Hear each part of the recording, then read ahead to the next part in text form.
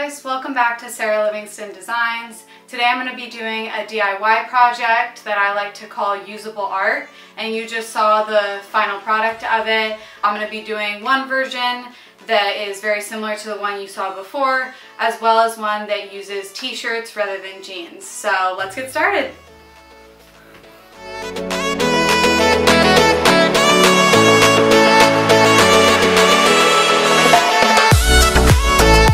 So the first thing is the actual clothing that you're using. So for this project, like I said, I'm going to be making a similar replica to the one I originally made, which is why I have a bunch of old jeans.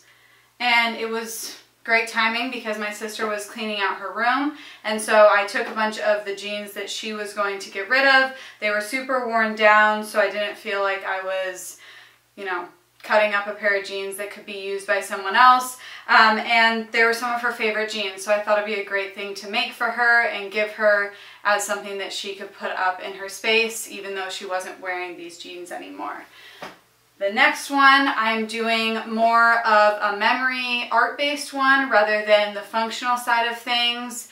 However, the functional ones, I listed a bunch of options in the comments, things like flannels, sweatshirts, things that have pockets and kind of different things that you can loop stuff on.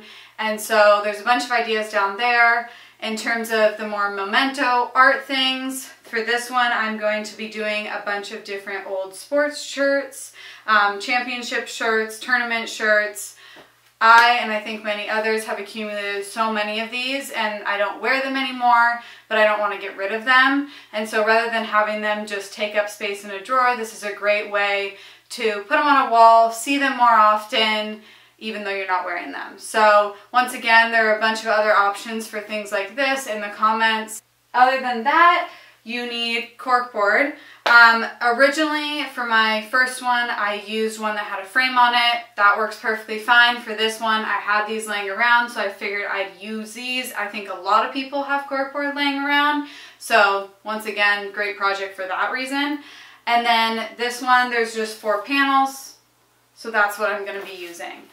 Lastly, you need spray glue. Any kind works, but this is the one I had.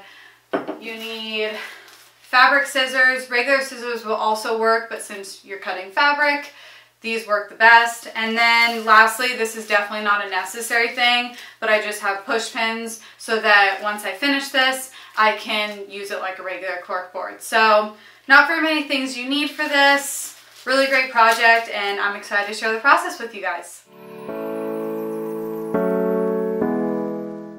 What I'm doing here is really a trial and error process. I'm finding pieces of the jeans that I either like the look of or the function of, and then I'm just cutting those out and arranging them on the board in an area that I think looks good. It doesn't have to fit perfectly, and it's really all about what you like.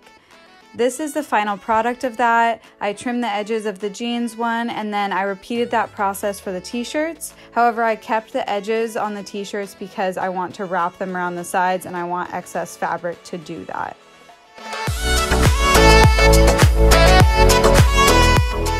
The gluing process is pretty self-explanatory. Just spray the glue on to the fabric and place it onto the corkboard. For the t-shirts, I ended up using staples, and the easiest way is to start with one side, staple it in the middle, and then work your way around. And I will show you how to do the corners more specifically.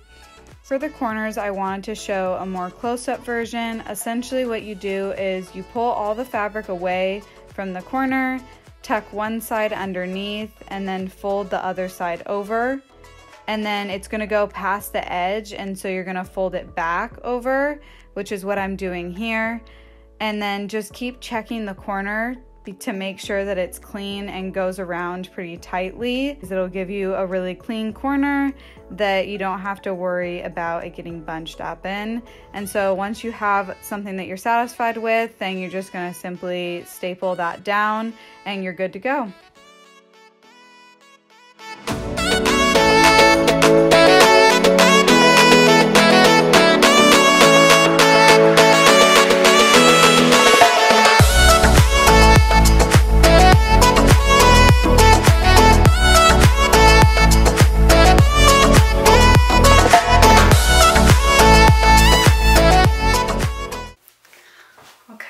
so we have our final jean one. I love how this turned out, and I really wanted to keep the elements of the American Eagle jeans because my sister was obsessed as a kid. So I kept the logo here, I kept the, you know, iconic jean pocket pattern, and I really just emphasized the American Eagle in it.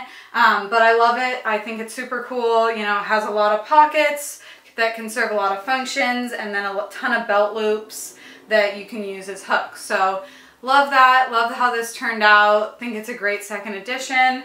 And then the other one, which was a new thing for me, I hadn't tried this before. I think this turned out really cool too, and it's a great way to remember the tournaments, the sororities, whatever it may be that you were in and you got apparel from that you probably won't wear anymore, but you still want to keep. So I ended up doing, because they were pretty big logos, I did 3 panels of corkboard, 1 for each shirt. And for this, actually, the materials slightly changed because rather than using spray glue, I just used a regular stapler. But I have the time-lapse video that I think showed that pretty well, and most people have a stapler, so it shouldn't be that big of a change. And then these, I would imagine being kind of panels on a wall that you lined up together, a great centerpiece, or it could also be leaning up on a bookshelf, whatever you want. It can, you know, it's a corkboard, so however you want to use your corkboard. And yeah, I have these will be put to good use now, and that's about it. Thank you so much for watching. I hope you enjoyed the project. I hope I explained the process well so that you guys can do this at home too. I think it's a great project. And yeah, thank you so much. If you like what you see, please subscribe. I would greatly appreciate it. Like the video, and I'll see you guys next week.